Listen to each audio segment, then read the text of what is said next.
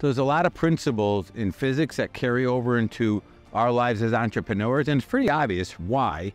Physics is based in energy, and our lives are based in energy. And everything we do is a form of energy. So the physics laws apply pretty good, right? Momentum's a big one, and it's something that doesn't get talked about that often. So think about this like a super fast race car, whatever car that is, how long it takes to get to top speed.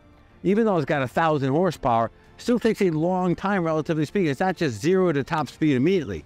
Why is that? Because it needs the momentum to build on at each moment. So momentum, right, in its simplest form, velocity times mass equals speed or momentum, right? Velocity times mass equals momentum.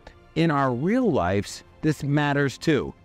Velocity is the speed at which we're executing, how often, the repetition that we're applying to moving forward. And the mass is the size of the things that we're doing. And when we increase the repetition of what we're doing and increase the size of what we're doing, we build momentum. And the momentum is the energy we need to get to the next level. Without that built-up momentum, we can never get to the next level. That makes sense? Doesn't matter how much horsepower you have, without momentum, you're going to get stuck at the level you're at.